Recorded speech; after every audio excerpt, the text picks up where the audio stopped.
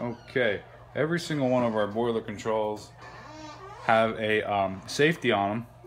Every single one. You won't see one without it, which is a fuse on every one. It's an SSU type of fuse, 15 amp, no more than 15 amps. And here is a switch where you turn it on and off. And the fuse type is T. Switch cover is SSU. Just in case if you ever have to replace it, it is SSU is what is considered as the part number. Again, no more than 15 amps. You know, you go to replace the fuse, there's no reason to put 20 in it, there's no reason to put 30 in it.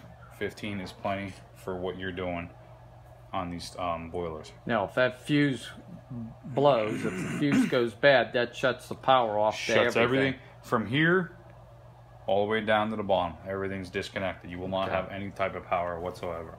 And that switch turns the power source onto the boiler. Correct. And then turns it off to the boiler. So if you flip that switch, nothing on the boiler is energized at all.